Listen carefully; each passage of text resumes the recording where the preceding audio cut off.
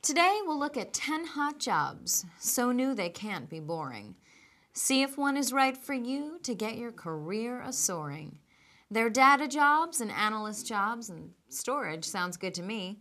So let's get going. I'm Kat Miller, and this is Dice TV.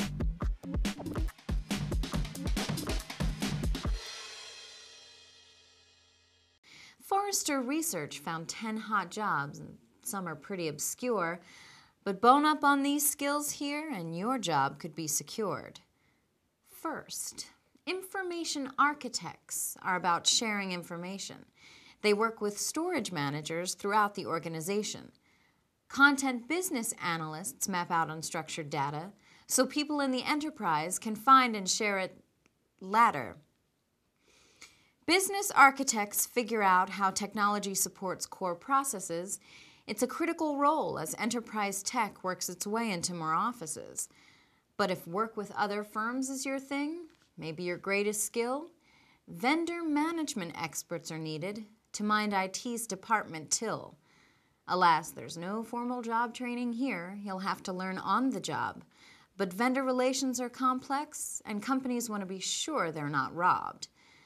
Then there's enterprise project managers who take on the most complex work. They set the tone for other PMs and make sure contractors do not shirk. Account managers work with CIOs to see all is well with business. The idea is to ensure IT and others don't operate at a distance. In data centers, the call's going out for skills in desktop virtualization.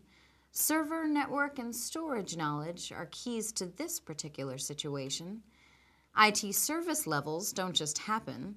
They need someone to set their goals. It's the IT service manager who gets to shoulder that load.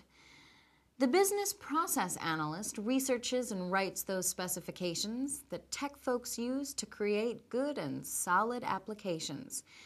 Finally, there are storage directors who know how to keep the data. They manage costs and figure out how users find the info they'll need later.